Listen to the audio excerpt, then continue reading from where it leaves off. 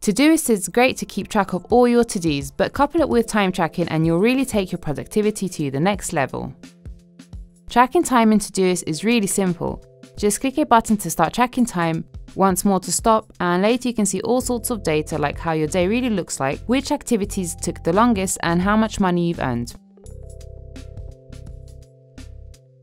Here's how to set up time tracking in Todoist step by step. To begin tracking time in Todoist, you'll need Clockify. Clockify is a standalone time tracker that integrates with Todoist, and best of all, it's completely free.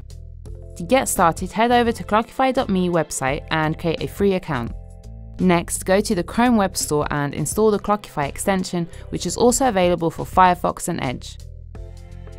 Now open the extension, click Login, and Chrome will recognize that you're already logged in on the website and your account will automatically be ready for tracking.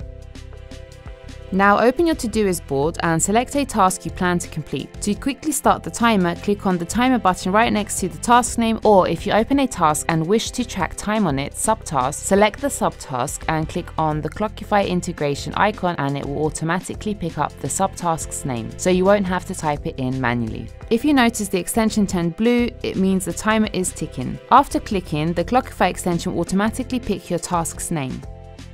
You will also have an option to insert a project, a tag, or mark the hours you spend on a task as billable. If Clockify has a project that matches the Todoist project, the extension will automatically select the project when you start time tracking, so you won't have to do it manually. When you insert all the necessary information, click Done and the entry will be created. The extension also comes with useful shortcuts available in Settings.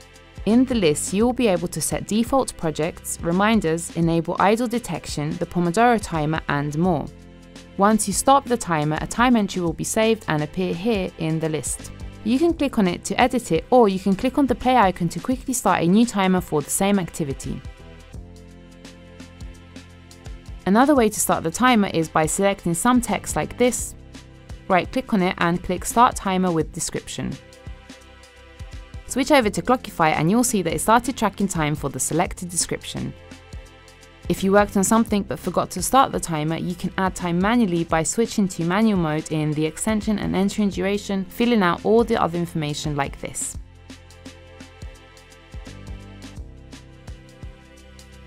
Because Clockify is synced across all devices, you can also stop or start the timer on your mobile, web, or desktop app. Tracked tasks will remain saved in Clockify even if you delete them from Todoist dashboard. The web version of Clockify comes with a lot more features. There you can manage projects, invite users, set up hourly rates, and most importantly, run reports. Reports let you check all the hours you and your team tracked on Todoist tasks and projects. You can filter data, select different day ranges, and group it by date or user. Finally, you can export any report as PDF or Excel, or share with anyone via a link so they can see progress in real time. If you have a team, you can invite them here by typing their email address so they can start tracking time in your account. You can also set up hourly rates for projects and members and see in reports how much money each project brought or how much time you spend on non-billable activities. To learn more about Clockify and how to set up rates, run reports, and take advantage of some of the more advanced time tracking features, be sure to check out our other videos.